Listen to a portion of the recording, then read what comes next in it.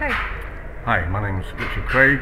I'm from Dudley de Fleury Wines, and I import Austrian wines from Weingut Let, L-E-T-H, I don't pronounce the H. And I chose them as a producer because I was looking for an Austrian producer which produced red and white wines, because there's a large amount of white wines available from Austria, but less on the red side. And although Let are a white wine producer, and their biggest wine is for sure Grüne Veltliner, they do make some interesting and elegant reds as well. So do you supply the on-trade and do you sell direct to consumers too?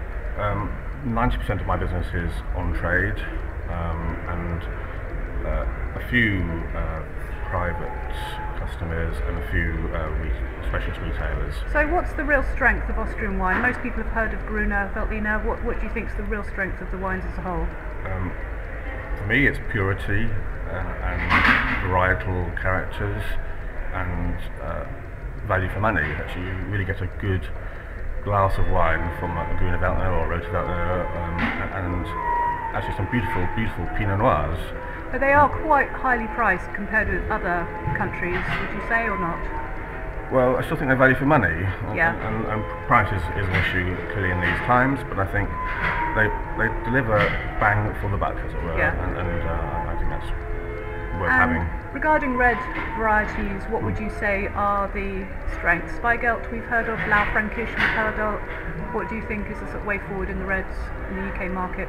Well, I think Pinot Noir always sells very well, whether it's from Burgundy, whether it's from New Zealand, whether it's from Austria. And I think the one that Franz Let makes is very pure, very elegant, it has no wood whatsoever, and it's a lighter style. It's not big and dark, it's one which can be drunk on its own or with like foods. Yeah, so you'd say that that's a good one to have in a range when people are looking for interesting different Pinot Noirs?